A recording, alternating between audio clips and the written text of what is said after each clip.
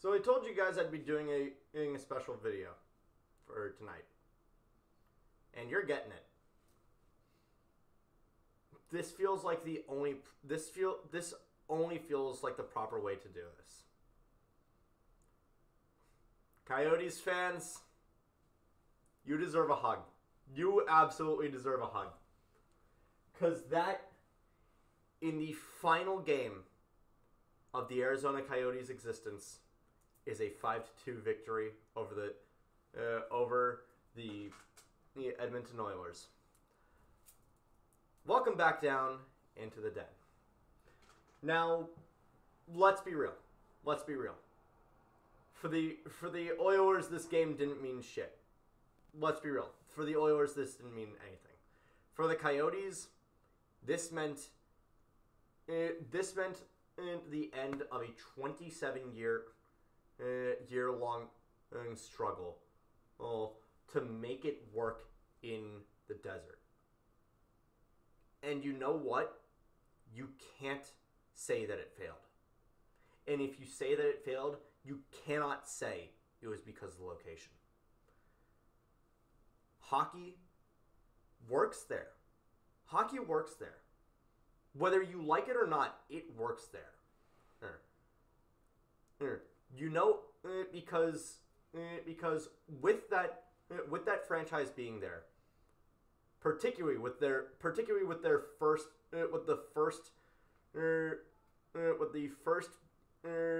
true star of that post relocation, who was there during the relocation from Winnipeg, Shane Doan. Without him, we would not have Austin Matthews today. We would not have Matthew Nyes. And we wouldn't. Yes, that is one guy in a market that had untapped potential because of the sins of one truly disgusting snake in the grass. I'm going to be honest, I did not think, I thought that, I'm not going to lie, I did not think that I could find an NHL owner that was more contemptible in the modern age than Eugene Melnyk. And Alex Meruelo might have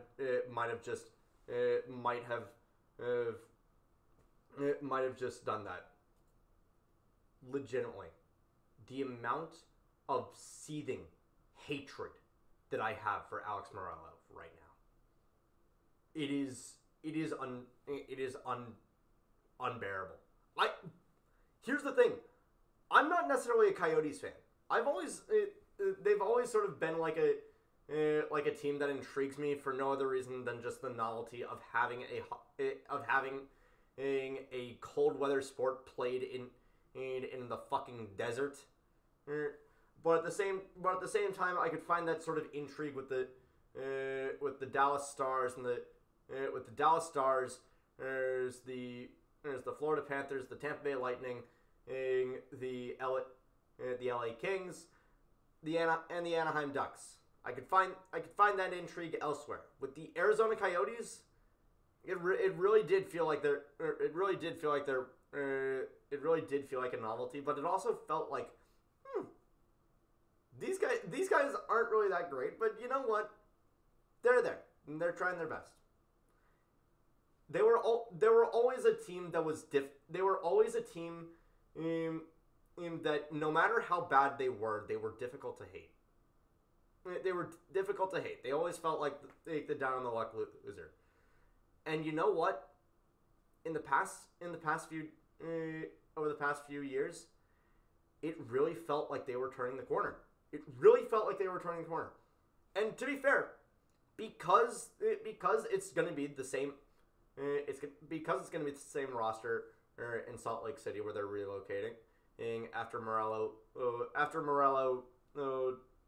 sells the team to Ryan Smith for $1.2 billion Meruelo is getting $1 billion of it. 2 million. The other 200 mil is going to the rest of the owners for a relocation fee. Because it's going to be the same roster. Salt Lake City. You guys are gonna have an all right team to start. You know, Logan Cooley is a star. Logan Cooley is going to be a stud in this league. Dylan Gunther had a fantastic goal tonight. Matthias Michelli. First of all, an insane pass from I think Sean Dursey on this one. And Matthias Michelli just completely burst past Seven Bouchard. Remember when we thought he was going to be the Norris winner? My God, fuck you, Edmonton. And just Matthias Michelli, he just goes right to goal on Calvin Pickard and forehand, backhand, jockstrap. Just done. And this team, and like this was the first time I ever actually sat down and watched a Coyotes game for a reason other than the Bruins, they were the team that the Bruins were playing. This team is fun. I don't care what you say. This team is fun. But in any case, yes. Back to Meruelo. Oh, he actually now he's selling the team for 1.2 billion, and he's getting $1 million of it. But within the next 5 years, he might have to give back that $1 billion to the NHL. Why? In order to start another franchise in Arizona. Am I happy that we're getting more hockey in Arizona? Yeah. Am I happy that Alex Meruelo? Do you even really need me to finish that question? Get him out of here. Get him out of here. This dude didn't even tell any of the players, any of the athletes that he employs. He did not tell any of them that this was happening. They had to find it out through the media. And you know what happened? You know what happened earlier today? Coyotes management was set to have a sit down meeting with the players to tell them what's going on and what the direction of the team is. 10 minutes before the meeting happened, they canceled it and rescheduled it to tomorrow. What a God, these fucking cowards. These cowards. And on top of that, Meruelo did not show up to the final. Meruelo did not show up to the final game of the season. And at the end of it, all the players came onto the ice. Pretty much everybody from the organization came out onto the ice to take pictures, to hug, to share, to just cry because they should cry. They should cry. Not because go cry about it. No. Legitimately, the people who work for this organization put their heart and soul into trying to make it work, and were duped by some casino owner who couldn't remove his head from his own rectum. And the only reason why he's getting a second chance at all is because he's good buddies with Gary Bettman. That's it. That is literally it. And legitimately, what hurts the most is learning about what happened with Shane Doan's number retirement. His banner, his number retirement banner, it was left at Gila River Arena. And you know what happened to it? They threw it in the garbage. And the only reason that banner got is not just in tatters right now is because a dedicated Coyotes fan found it, took it back home with him, restored it a little bit, got some of the schmutz off of it, and gave it back to Shane Doan tonight. He gave it back to Shane Doan tonight, and honestly, that's hearing that is what happened. Made me sick. Made me sick to hear. Because, like I said, Shane Doan, he was the lifeblood of the Arizona Coyotes for the longest time. From this man was part of them in Winnipeg. This man was part of them when they were called the Phoenix Coyotes. This man was part of them when they rebranded to the Arizona Coyotes. This man has been with the team for as long. This man has been the most one of the biggest parts of this team to ever have this. Shane Doan is the best thing to ever happen to the Arizona Coyotes, and they treated him like he was and they treat his number retirement like that. It is disgusting. Disgusting. Disgusting, and it shows nothing but contempt for the history of this team, for the players of this team, for the fans of this team. It shows nothing but contempt and sneering hatred. And Shane Doan's kid, Josh, who by the way, fantastic start to a career that kid is having. And I cannot wait to see how he develops. But Josh Doan, for what it's worth, this is actually a pretty similar trajectory that Josh is going on. He's joining a team. He's joining a team pretty soon after they're relocating, and hopefully if he ends up playing out a 20-year-long career with I keep wanting to call them St. Louis, Salt Lake City. If he wants to play out a 20-year career with Salt Lake City and become one of the faces of their franchise. Because honestly, I love Logan Cooley. I love Matthias Michelli. I love Dylan Guenther. I really do not want them to. There's a part of me that's like, get out of here while you can. Get out of here while you still can. But Josh Doan, since it's a similar career path,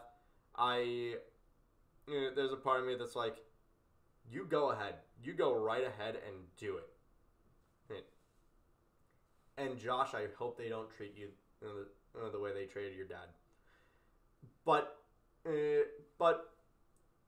with Josh Doan, he had one of the most powerful quotes in recent sports history.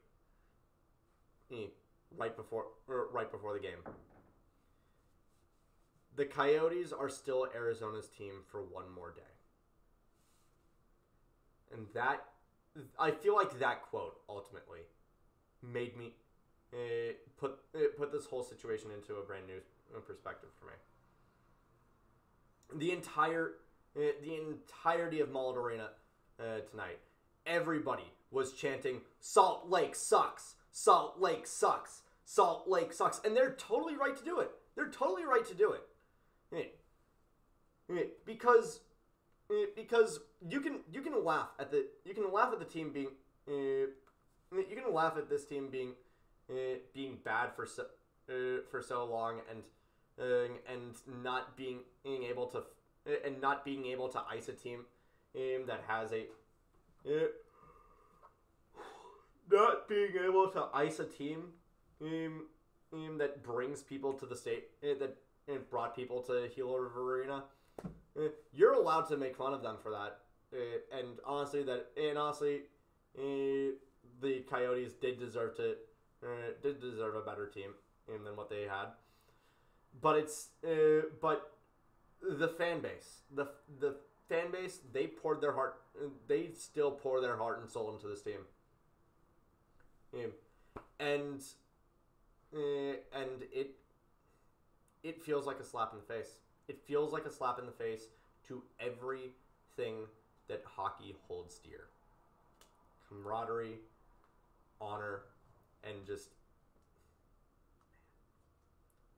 fuck Alex Meruelo. That's the bottom line of this one. But with a 5-2 victory over Edmonton, like I said, this game didn't really mean anything for Edmonton. This game meant the world to the Arizona Coyotes. Lawson Krause. Lawson Krause deserves the fucking C on his chest. He everything that he does for this team is heart and soul. Heart and frickin' soul. He's shown more passion for this team.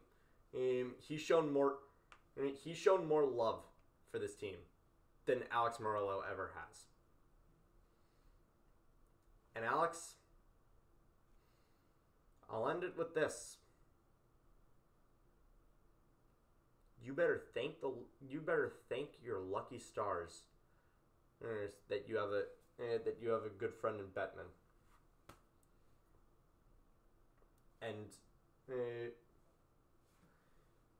And all I can say is if you is when we're looking at an Arizona Coyotes expansion franchise in 2029, 2030, I really, really hope that you sell it soon. Because you might not think so, but the rest of us know so. That this fan base in this city deserves so much more than you are going to give them.